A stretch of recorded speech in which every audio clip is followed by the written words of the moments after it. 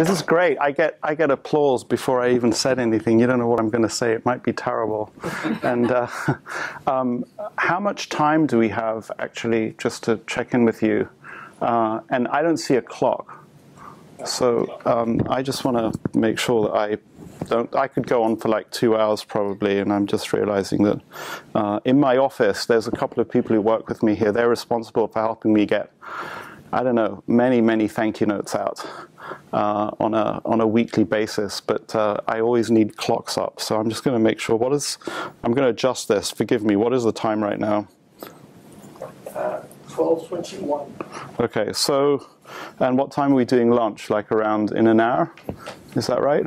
Just after 1 o'clock. Yeah, so my plan is to talk for about 25 minutes about what's on my mind that hopefully is relevant to the topic that you expected me to come and talk about. And then hopefully something that I said will stimulate a reaction from you, and we'll have a little bit of conversation. And my goal, I will judge this talk to have been successful, and I'll come away happy if in, some time in the future, somebody, either one of you here or somebody that you meet, says, oh, XYZ story, Guy SPIER gave a talk at Thomson Reuters, and that actually changed the way I see this, and I behaved differently. That would make me really, really happy. And by the way, I don't know if there's anybody from Thomson Reuters here, but Thomson Reuters, thank you so much for hosting this. I really appreciate it. I hear a lot of good things about your product. I have not tried it. I really hope that maybe if I say enough nice things to you that we'll try it out. A good friend of mine, Ori Yayal, has just started using it in Israel, and he's extremely happy with it. So, and I have a friend who used to run some division of Thomson Reuters that I have an enormous amount of respect for. So delighted to be here, and thank you for hosting this. So here's what the bad news. The good news comes later. But who here has followed this bet that Warren Buffett had with a fund of funds manager? It happened about 10 years ago. I don't actually remember the name of the guy he had the bet with. Do you remember the name? Pardon? Guy from Protégé. So the idea was this guy runs a fund of funds. He said hedge funds are great, fund of funds are even better. And yeah, I can outperform. Was it the S&P that he had to outperform? And they had a $1 million bet going for 10 years. Basically, whoever had outperformed the S&P versus this guy from Protégé Partners, if the S&P outperformed, the guy from Protégé Partners had to pay Warren Buffett, a charity nominated by Warren Buffett, $1 million, and if not, the other way around. And guess what? He was ahead for a little bit of the time, but the S&P trounced the fund of funds that he selected. And they were going to do the bet again, except Warren Buffett said that he's too old and that he might die before the decade's out, so not worth doing the bet again. But Warren Buffett won that bet.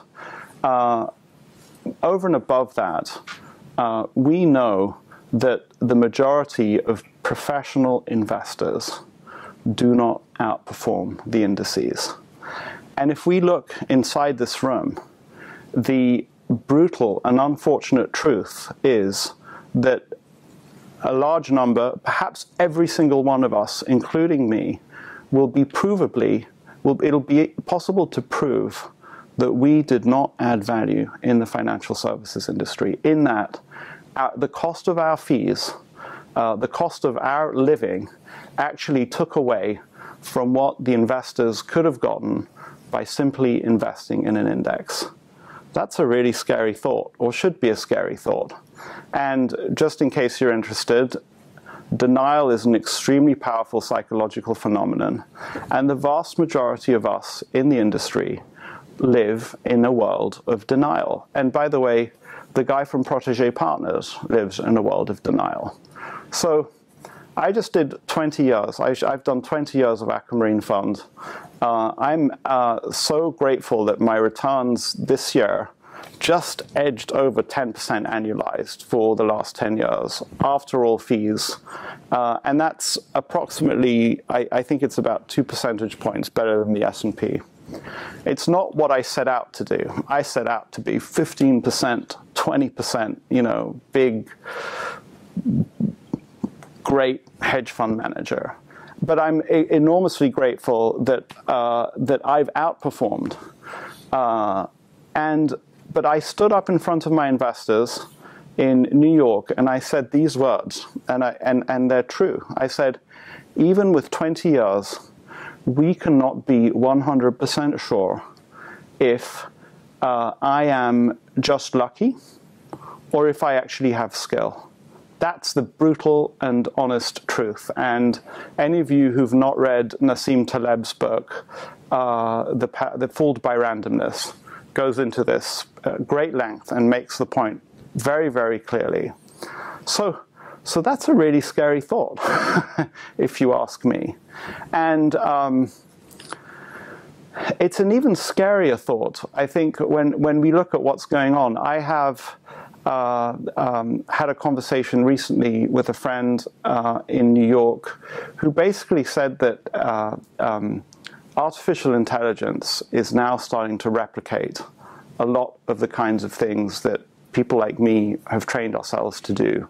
And there's an argument that says that in the same way that AlphaGo is now beating the world's best Go champion, there are that we may all just be incapable of outperforming all of the computers. So, you know, what the hell are we doing here? We should all go home, no?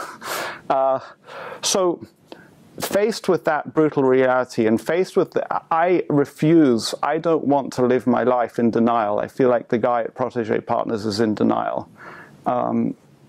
What is the answer to that? And so, I think I do have an answer, and gladly it's not covered in the book, so it's new material. And it starts with a talk that I heard at my 5th year reunion at Harvard Business School, where there was a guy, I know the last name was Collier, and I failed to remember his first name, and he basically addressed the students 5 years out, and he said, look, he said, I'm certain that all of you will make significant amounts of money. You're graduates of Harvard Business School, that's great. But what all of you will fail to do is that you will neglect these other aspects of your balance sheet. So he kind of said, stop thinking of your life just as a financial balance sheet and income statement, and start thinking about the non-tangible aspects of your balance sheet and income statement. If we just think of, so it opened up my mind to something that has been slowly maturing is, and one can describe it different ways, but there is the social balance sheet. And let me give an example. I'm reasonably sure that I have a higher net worth than Chelsea Clinton. But who's more likely to become President of the United States or hold any high public office? It's clearly Chelsea Clinton. Chelsea Clinton, whatever one thinks of the Clinton family, politics, what have you, has an enormous amount of social capital. She has an enormous amount of recognition for who she is, the places that she's been, the relationships that she has. And the social capital that I have, for whatever I've done, is a lot more limited, but there's social capital. You could argue there's another, maybe another bucket would be family. So I know a number of extraordinarily wealthy people who have just totally messed up families, messed up families, and it's not really necessary for them, I believe. I mean, things have gotten so far that maybe they can't unwind them. But what has happened is that they have totally neglected to invest in their family ties. And you know, then you could talk about your sort of personal health, your personal psychological state, all of those good things.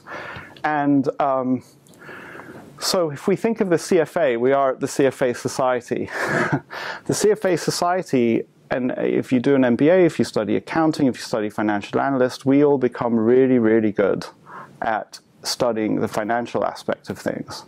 And we all become really, really bad really bad at doing the other things. What Christian Claytonson, another professor at Harvard Business School, said is that what you find, it's probably true of the CFA, it's certainly true of MBAs, is that as you go to your reunions, and I'm about to go to my 25th Harvard Business School reunion, the people who don't show up are the people who neglected to invest in the other side of their balance sheet, in the non-tangible sides, and they ended up getting divorced, they ended up having broken families, they ended up not being part of a community, and then it's not so easy to come back to your reunions and to meet people from your past and tell them what happened, even though they're quite likely to be very wealthy. So then let me just give you another slightly depressing thought, and then I'll get hopefully onto some good news, is that we all work in, I think that we all underestimate the degree to which we are hated by society. I mean, really hated. I know that not one of us here thinks that we caused the financial crisis. I know that every single one of us here makes a distinction between rapacious investment bankers and quiet buy-side people. That's not what the world thinks. As far as the world thinks, we are all one, and we are responsible. And we're the people who know how to take exams, we're the people who tended to get good grades, we're the people who tended to get selected for the better streams at schools, at universities, and then we come back and we sit in these jobs where we can provably, it's proven that the vast majority of do not add value to society, although we all somehow, where are the customers' yachts, end up living pretty good lives ourselves.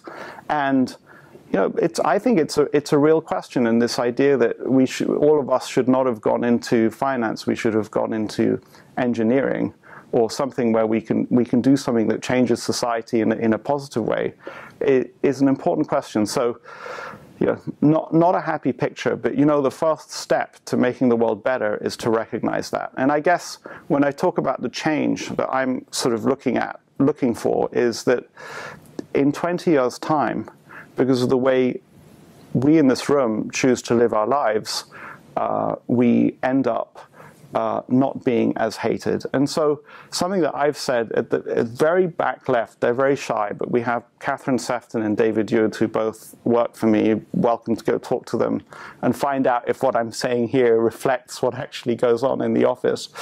But I literally, I've said to Catherine more than once, I don't know if I'll end up having added value to my investors, but I'm determined in my own small way to add value to people in my life. And I do that in a very small way, and I've not been very effective at doing it. But one of the great things is that even if you try, that's already your streets ahead of everybody else.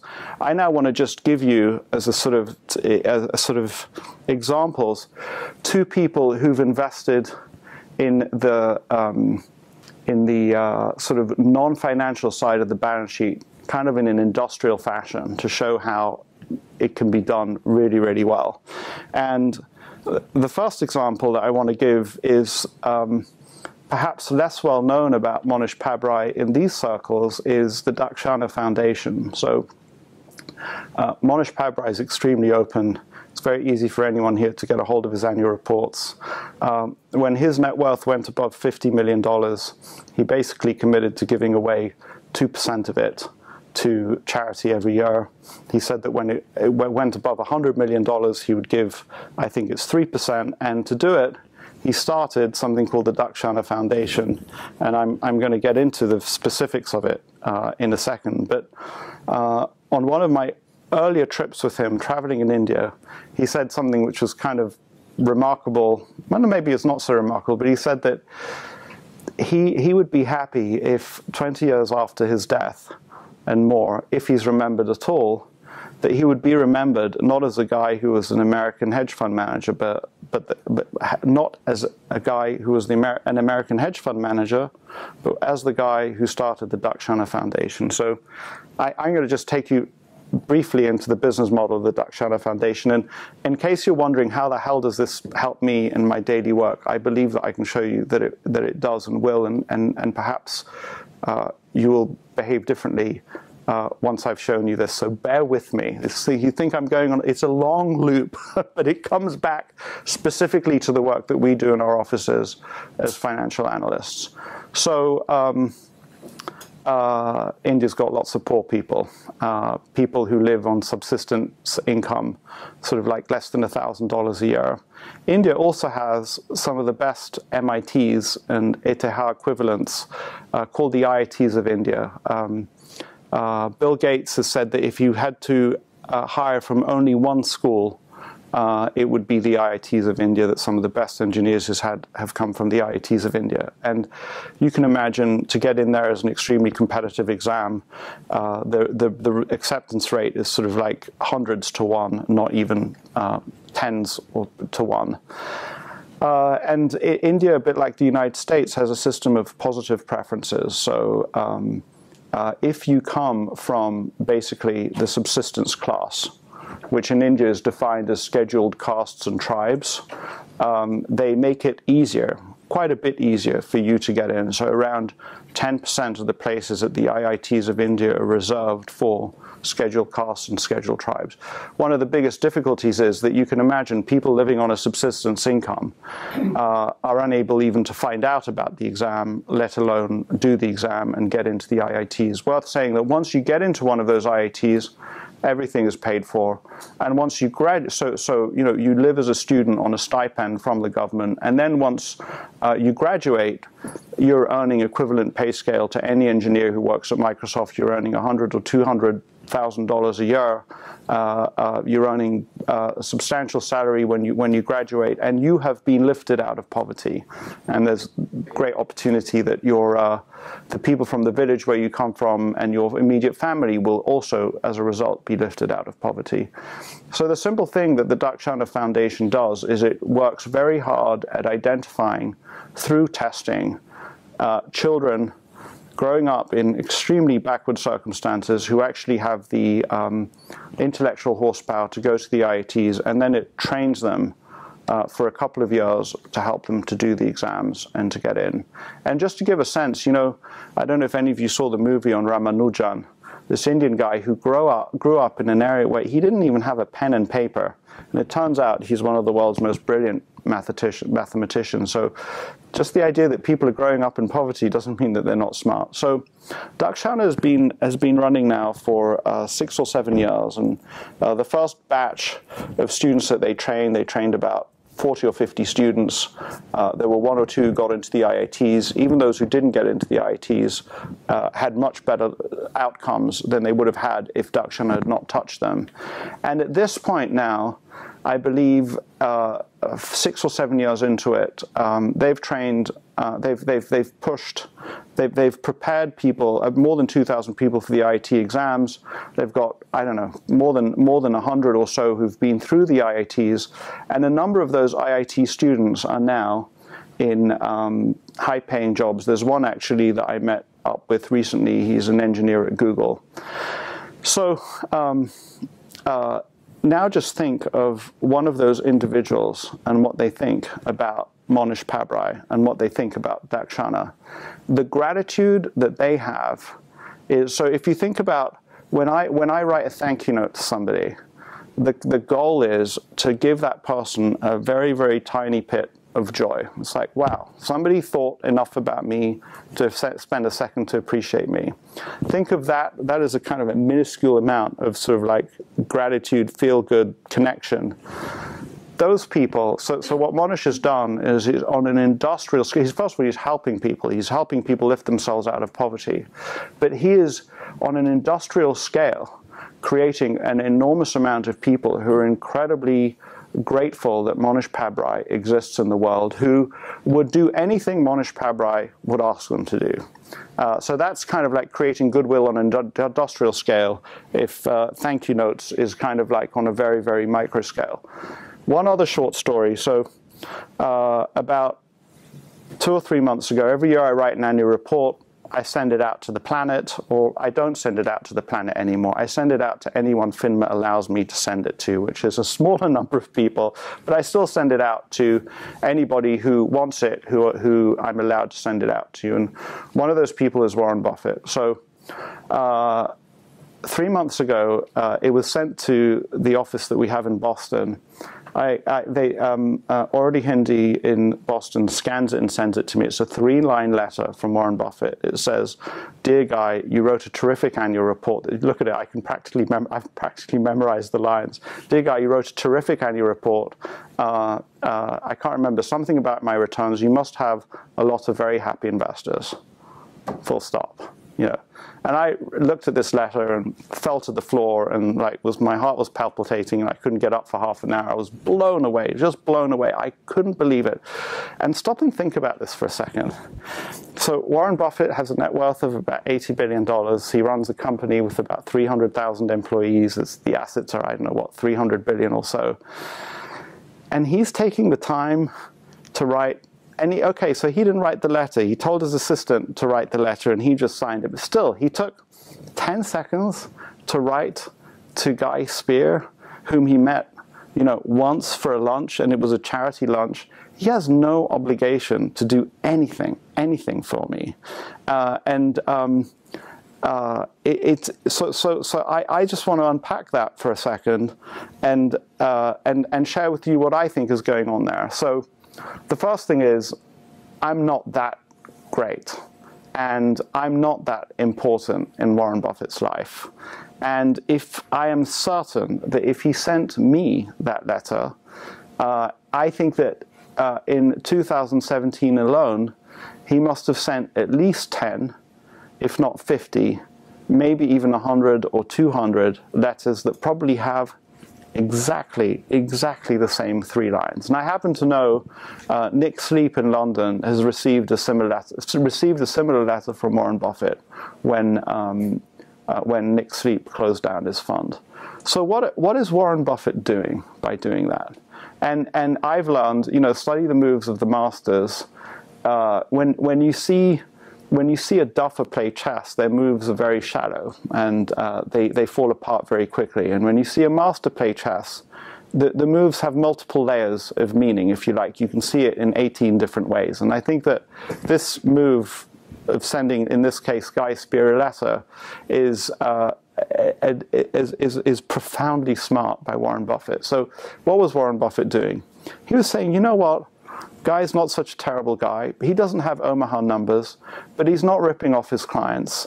And if I send him this letter, first of all, it's a nice thing to do for him. He'll be, and then Guy SPIER is going to remember me, if he doesn't already, for the rest of his life. He's going to be grateful to me because I've done something for him that is priceless and nobody else can do, and is just off the charts. There's no amount of price that you can put on it. And if we just go back to Dakshana for a second, think of the guy who was lifted out of poverty, who now works as an engineer in Google. What Monish Pabrai, what Dakshana has done for that guy is similarly priceless. There's nothing that that guy can do that can even start to reciprocate the gratitude that that guy feels. I mean, it changed his life. But if we go back to, so this weekend I was in Spain. I met a Mexican guy who has a set of auto dealerships, and apparently Berkshire Hathaway, according to what this guy told me, is very interested in buying it. And it's a family business, and he's kind of worried about, he wants various members of the family to continue to have jobs after he's sold it, but he's not actually interested in owning it for much longer. And you can imagine, he mentions Berkshire Hathaway and Warren Buffett, and I jump up and down, and I say, oh, I go to his meetings every year, and I've studied the guy inside out. Actually, I had a charity lunch with him, and believe me, if I know that promise is good, he will buy your business, and he will leave the people in there, including your family, to run it. That's how he's built up Berkshire Hathaway. In fact, I would be so happy to make sure that you speak to him, because I could introduce you to his assistant. And I know this guy who also sold his business to Warren Buffett, and his family still work in the business. So I was there happily doing an extraordinary sales job for Warren Buffett and Berkshire Hathaway to help it to buy his business. And I said to the guy, this Mexican guy, I said, by the way, you just need to know, they pay rock bottom prices. You're not going to sell it for a high price. But what so it's going to be an incredible deal for Berkshire Hathaway. But what you don't need the money. What you care about is that your children have jobs for the next 30 years. And he was like, at the end of this event that I was at, he said, I think I'm going to get back to them. And I was like, yes, yes. And the only thing that I'm hoping for is that deal goes through, so that I just want Warren Buffett to know that I had some help in doing that. That I'd provided some help. So just, when you think of what Warren Buffett did for me, and now you expand that out to 50 or 60 people per year, you start seeing how that can compound to something quite extraordinary. So, I think that Catherine and David already heard this, but within 2 or 3 weeks, I had printed out every single manager letter that I'd received in my email inbox, which is quite a number in the last 2 years. And I printed out every single one. I read and reread some of them again. I took about half that I thought were really not very good, and I discarded those. But the other half, every single guy got a similar kind of letter from me, which basically said, "Hey, I read your letter. It appeared in my email inbox, and I thought you did a great job, and I'm really impressed with your returns." So, what was I doing? I was applying what I'd learned from Warren Buffett. So, how does all this affect our world of investing? And now I'm just going to sort of sum up what I think these two stories mean, and how investing in the non-financial side of our balance sheet is absolutely profoundly important for us to do. So in the book, I write about all these cutesy sort of techniques, like switching off the Reuters monitor, because the other word beginning with B is, who knows about that here. I talk about not doing the research in the right order. I talk about all these kind of like sort of introverted kind of things that one can do in order to improve one's decision making. Don't put orders into the market when the market is open. If you buy something, don't sell it for a couple of years. Do the research in the right order. So so here's the two updates on that. The first is that I've learned, and I write about this in my last annual report, that there are two states of mind that one needs, I think, in order to do the investment research and management job well. The portfolio decision making is something that should take place from a place of calmness, sort of like maybe a farmer mentality or the crop gatherer mentality, where you're watching your crops grow, you're sitting meditating in a room, examining the facts, thinking about stuff. That is the right state of mind, perhaps a lean back mode. And that's what I describe in the book, and that's what I was hoping to achieve by coming to Zurich, separating my work office from my library. But then there's another mode that I did not talk about at all, and that is, extreme hunter alpha mode, where you're going after facts. There's a guy here who's I think his name is Elad Benam. He's actually a very impressive guy. Is former now? Is it former? End of month. So you're on gardening leave. So Elad, you need to go talk to him afterwards. Talk to him rather than me. So activists on the Swiss market. I met him through a guy who's the ultimate, a mutual friend called Chris Detweiler, who's the ultimate hunter of insights and information about companies and about investment situations. So the second mode is, extreme hunter, go after facts, interview management, go visit the site, read to the nth degree, find the consultant, talk to them, gather that all up. That's the way you want to be when you're learning about an investment situation. But then you need to be able to go back into sort of hang back mode in order to actually make investment decisions. And it's quite possible that those two are very hard to have existing in one person. And the way I talk about it in the annual report is that this was the problem that some companies had with Valiant. So the analyst who was chasing after insight and information kind of became the portfolio manager. So to tie it together, what I talked about Dakshana Foundation and Monish Pabrai, sooner or later, one of the thousands of the graduates that are coming out of hundreds now, it'll eventually be thousands, are going to feel compelled to tell Monish Pabrai about an extraordinary investment idea. Or Monish Pabrai is going to happen across one of the Dakshana graduates, and they're going to be enormously helpful to him in getting insights that the rest of the world doesn't have. I described a little bit that same process with Warren Buffett. And I would argue that what I need to do is to start investing heavily in my social capital, helping people like Elad land in the best possible place, helping people like Chris Detweiler do the best possible investment research, finding people who write letters and letting them know that I thought it was a good letter, investing in my social capital, because at the end of the day, that may end up being the only competitive advantage that I have when it comes to generating better investment returns. And the good news is that even if I fail to generate market-beating returns and I have to shut myself out of the industry and leave, at least I'll have a bunch of people who are grateful that I've existed in the world.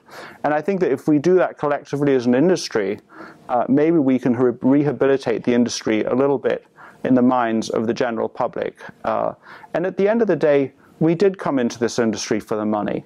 There are plenty of other things that we could do that don't pay all that much money. But I think that we need to do a much better job of delivering value to the people around us and perhaps also in the Dakshana mode, delivering value to society. So I could continue, but I'd probably be rambling. So I'm going to stop. And hopefully somebody's going to be motivated to continue the discussion. How long have we been talking for? 40 minutes? Yeah. And you know, I could often cold call. I could also cold call one of the Aquamarine employees. I'm getting. I got no's from the audience, but yeah. So I hope that's helpful, useful. You know. So Christian, are you really going to ask the first question? No, maybe I do have to. Go ahead. If everybody else is too shy, there's yeah. A lot of things to connect to. Yeah. One is really very pleased that you mentioned the social capital, because just because the CFA Society is all about that, enabling ways for our members to leverage that and give the channels, so facilitate the channels to do that. So thank you very much for that. But the actual question I was having, Alex mentioned that from your talk with Warren Buffett. After that, you decided to come to Switzerland. Yeah. What's the connection there? Yeah, there's a huge connection. I mean, I asked him the question.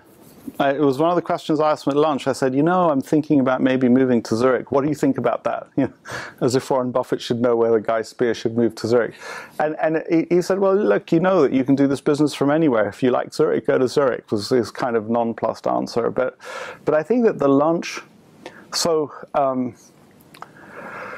you know, another way in which Warren Buffett sort of invested in his social capital, if I just go back for a second, I've said this to so many people, but 2 years ago at the Berkshire meeting, Charlie Munger said something which really stuck with me, which was that he said that, so, you know, we have to realize these are two billionaires who are in their 90s, but, or 80s and 90s, but so Charlie Munger says a lot of people who get to be billionaires stop doing many of the things that got them there. And he said that one of the things that he'd noticed as a personality in Warren Buffett is that he continued to do the things. So the fact that he's got $80 billion and he still finds it interesting to write a letter to Guy Spier, he's still investing in his social capital. He's still investing in the ties, his ties between not just the people who's close to him, but people who are very distant from him.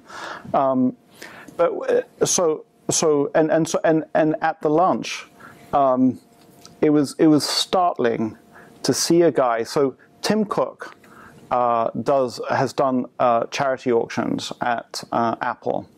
But the Tim Cook charity auction, it just shows a different culture. No disrespect to Tim Cook, but it's like meet him for half an hour at the coffee shop or in the canteen at the Apple campus. Contrast that with Warren Buffett, which is, oh, I'm doing a charity lunch with you. This is unlimited time, and it's not in a canteen. It's a private room or a semi-private room in a restaurant, and I'm going to give you my full attention. And he came, there was nothing else on his mind other than to please the people that he was meeting for lunch with. And that's kind of like a startling feeling. It's just like, oh my God, I can't believe this. And it's not natural. It's not what you would expect. I'm pretty certain Donald Trump wouldn't do that, you know? So what did that do? You know, I sort of saw that in close observation of the guy, that this guy really doesn't do things that he doesn't want to do. And he really is a very, very simple guy who's looking to enjoy his life. And it so happens that in this human, to enjoy his life is to do the things that he does. And a lot of that means sitting in a room where the windows have been blinded out and reading annual reports. But it gave me the courage, as if I needed to go on a expensive charity lunch to do it, the courage to say, wait, if this guy is doing it, it's not like he started his career and said, well, I have to be like this and like this, I have to wear a tie, I have to go. No, he said, I'm excited about doing this. And the goal for me was not to find the excitement that Warren Buffett found, but to find my own excitement or the own things that interested me. And I realized it helped me to see very, very clearly, in answer to your question, that I was hankering after stuff, and I was kind of following what was expected of me, and what in a certain way I'd been taught to expect of myself, to be sort of like a successful finance guy in New York. And one of the things that my wife and I love to do is to travel and to try new places and to check them out. And so that gave me the courage to do it. I realized that that was more important. And I would tell you that something that I still struggle with, but I think that I'm probably on the right side of it. Charlie Munger said that once you have a certain amount of money, to go after more money is completely and utterly nuts. Why on earth would you do it? Unless the process of going after that extra money actually is fun for you. And I think in the case of Warren Buffett, taking his net worth from 1 billion to 80 billion, it's just he enjoys the process. He really doesn't care about the money. And as we know, he's giving practically all of it away. And so meaning for me at that point was to move to Zurich, and I'm so glad I did it. But long way to answer a short question. But I am going to call you. So David, am I any different in the office? One word answer from a mathematician at Zurich University. So, you know, David and Catherine didn't want to come here. I was like, of course you're coming, damn it. It's like the office actually is a 5-minute walk away. And it's good for me. Because, you know, if Catherine and David weren't here, I could sell you guys one story and be very, very different in the office. And hopefully I'm the same in both places. But what do you think, Elad? I think you're very good. Thank you. So, yeah. You know, it's I'm. You know, in Zurich, in Geneva, I got more questions than in Zurich. What's going on? There we go. Or should we just? I'd actually be interested in a bit more.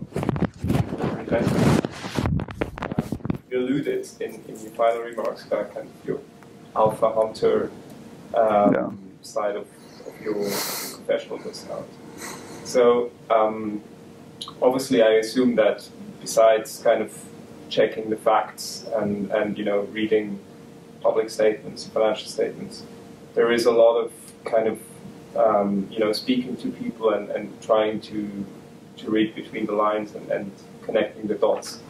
So when it comes to your investment decisions, and just if you had to weight them percentage-wise, how important is the factual bit that is available in the public domain, and how important is the additional work you do in terms of, you know, talking to insiders and trying to find out more than you can read from the numbers?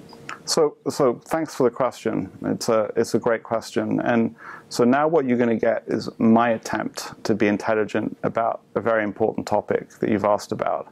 Let's bear in mind, given what I said at the very beginning of this talk, that the mere fact that I'm about to give you an answer to that question doesn't mean that I know what I'm talking about. Just think about that for a second. For the person asking the question. Yeah, so you and me together, you know, we'll figure this out, or we'll try and figure it out. But and why, part of why I say that is I think that as an industry we should get away from people who pretend to know what they're talking about when they don't. You know, let's be honest with ourselves, and let's be honest with the society that we participate in. So something that motivates me an awful lot, or I think about a lot when I get asked that question, is when Warren Buffett got asked that question, he just said, well, he starts with the A's and moves along. And I don't think that means he actually starts with the A's. But I think that what I interpret that is that you have to try everything. So somebody says, oh, well, we screen, or we have great relationships, or we are experts in this or that industry. You have to try everything intelligently. So don't keep doing stuff that is unlikely to yield results. And I think that the investment environment changes. What I was operating in 20 years ago is not the investment environment of today. And so again, if you're going to try and succeed, you're going to have to adapt your methodology and what you're up to the changing environment. So I actually think we know that Ben Graham, straight after the market crash of the 1930s, had a great time simply looking for companies that were trading at less than net working capital. And if you were to do that now, you'd only, 98 to 99% of what would come up, I've got a good shaking head over there, would be value traps. So, you have to update your methodology. And I've had the hardest time trying to figure out what is the right way to approach the world today.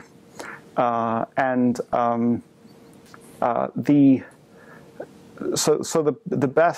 you want to kind of start looking in the places where you're more likely to find value. You might be interested to know, Catherine's going to cringe, we've been spending the last year trying to get, I used to have a license to invest in India. We've been spending the last year trying to get relicensed to invest in India. Eventually we'll get it. But I think that there is, so to continue to look in, I guess, what one would call frontier markets, I'm hoping that if I start digging in, the frontier aspect of India, not the blue chip aspect of India, I'm going to come across stuff. And I took one trip with Monish. I hope to take other trips with him. I actually have started yesterday buying something that is traded on the New York Stock Exchange in these overvalued days. And I can tell you how I got to that. And so 2 years ago, I was the very unfortunate participant in a bankruptcy process where I had a 100% loss in my portfolio. But in the process, I learned quite a bit about bankruptcy, and I learned quite a bit about what happens to companies when they go into distress and what that cycle looks like, and the kinds of fears that exist in other people when a company goes into distress or might go into distress. And so about 3 months ago, I made a relatively small investment into a company where it was just, it was misunderstood. There was a subsidiary that people thought would get dragged into the bankruptcy, but it was clear if you read the documents that it wasn't going to get dragged into bankruptcy. And so there was an opportunity to buy an undervalued security for understandable reasons. And in the most recent case, the company has gone through a recapitalization to prevent it from going into bankruptcy, and the market hasn't noticed yet. And the recapitalization is everything. There's no danger at all of any kind of distress anymore at that company, but it's trading at distress levels. And how did I find that? I every now and then I go into my hopefully to be Thomson Reuters monitor, And I've set up some screens, and I tinker and play with the screens, and I look at them, and in all honesty, I think that when I've set up screens, I almost never find something great. There's always something profoundly wrong with whatever it is that I've found. It screens well. There's a concept that you will read on the Vandy Investors Club website. Oh yeah, that's a stock that screens well, meaning it pops up on a screen, but the stuff that really makes it a horrible investment is totally hidden, and you'd have to dig very hard to find it. I think that when I come across an idea that I'm confident to invest in the portfolio, it's a combination of what I've read in the materials, but not the result of a conversation where somebody says, oh, I'm buying XYZ stock, I think you should take a look at it. But an insight that I get from a conversation where the person I'm talking to is not even aware of the insight that I'm getting. And so I don't know if that's helpful, but I feel like I've become much more attuned to a circumstance, a set of circumstances where I can say, I can understand why it's cheap, I can understand why people aren't buying right now, and I can understand why the odds are heavily stacked in my favor. If I buy right now, I'll get into it. But in terms of exact process, it's at the end of the day a result of conversations, but not conversations where somebody's saying you should buy this stock.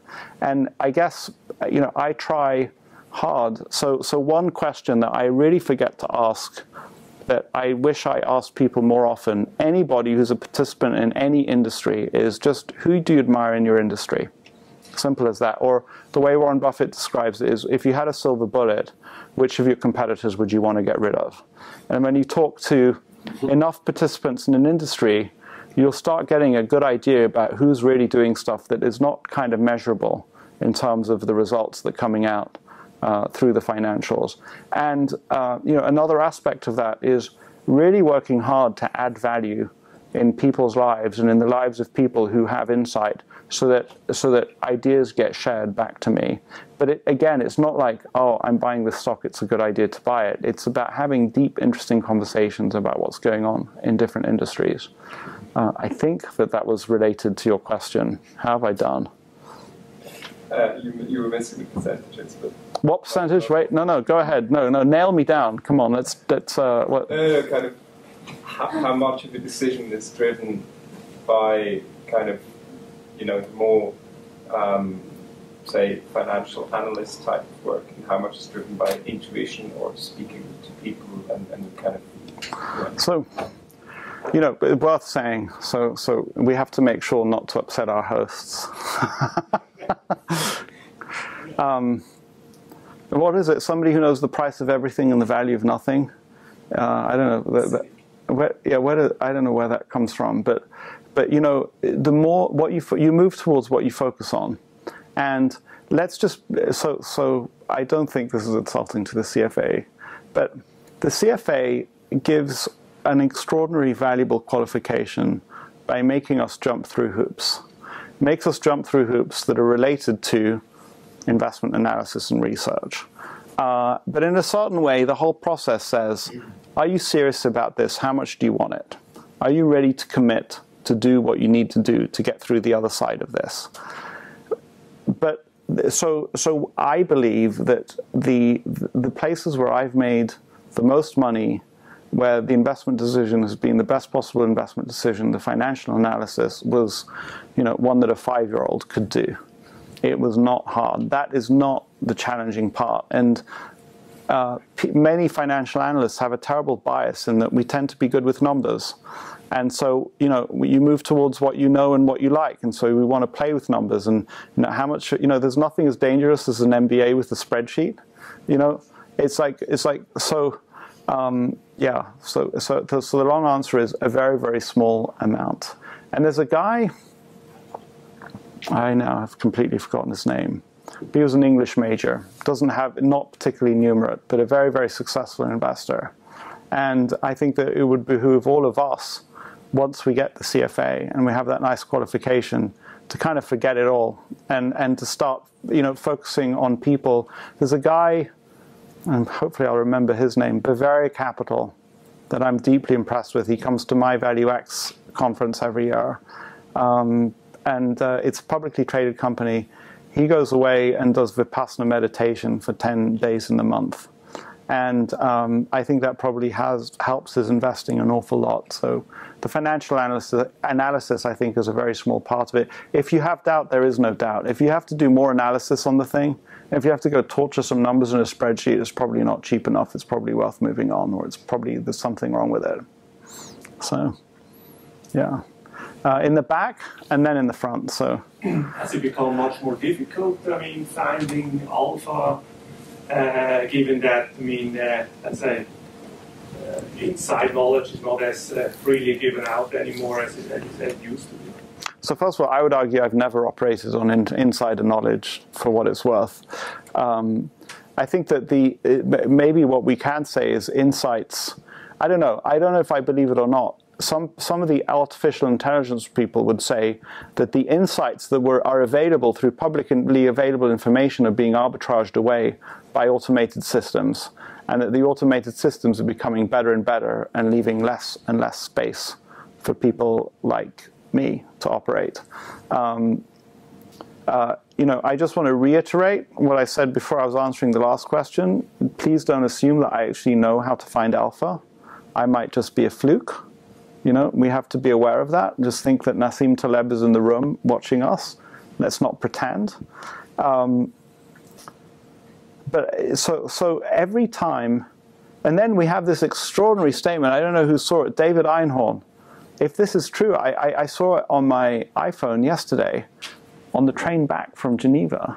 So David Einhorn said that in a world of Tesla, and he used another company, maybe value investing is dead. David Einhorn is a super smart guy.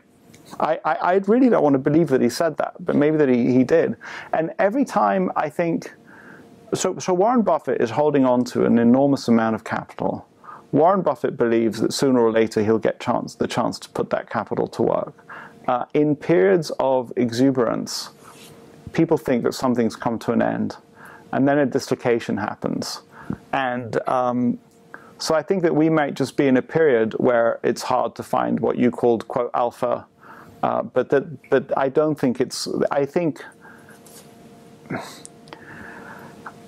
I believe, so I have no freaking evidence to give you, I cannot prove to you, but I believe that the world goes in cycles. I believe that artificial intelligence will not compete away the core of what we do. I believe that we'll come across a period where there are extraordinary values, and that what will prevent the majority of us in the room from acting will not just be the psychology, it'll be very scary, will be that we don't have the money to do it. Because we need people who are willing to invest with us before we can invest in whatever opportunity is being created. Rambling answer. I'm feeling a little rambly today, I apologize, but I hope that's helpful. Should we make this the last question, or we're getting, is this the, unless last chance to ask a question, raise your hand, or this is the last question? Yes, just kind of picking up on that. So if you had to do it again, you were fresh out of Harvard Business School, would you start an actively managed fund today, or do you think it's just too hard, there's just better opportunities around? And then, so a follow-on question, I would also ask you to recommend some books besides. Yeah. So if I was graduating Harvard Business School again, I would not go to work for the place that I worked, D.H. Blair. I went to work for a place that was not dissimilar to Wolf of Wall Street. It was a very stupid move. We can get into why I did that. I really sort of trashed my resume and my reputation at the very beginning of my career in a way that was really stupid. Why I did that is something that I still ask myself today. Whether I would get into... I think there's a very strong argument that half of us, it's a free world, so we can go work wherever we like, but half or more of us should actually be in engineering of one kind or another. We should be working for Google, Microsoft. We should be doing startups, all of those things. I wonder if I was graduating business school again, if I might not have gone into that world, which I think is just such an extraordinary world right now, which is also making our life very difficult. And I think that I should, one of the most difficult things that somebody said to me. So a friend of mine from business school is this guy, Mark Pincus, who started a number of companies, the most recent one being Zynga Games, of which he just stopped being the CEO.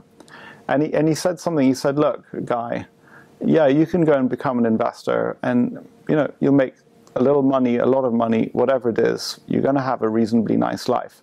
But I'm here changing the world.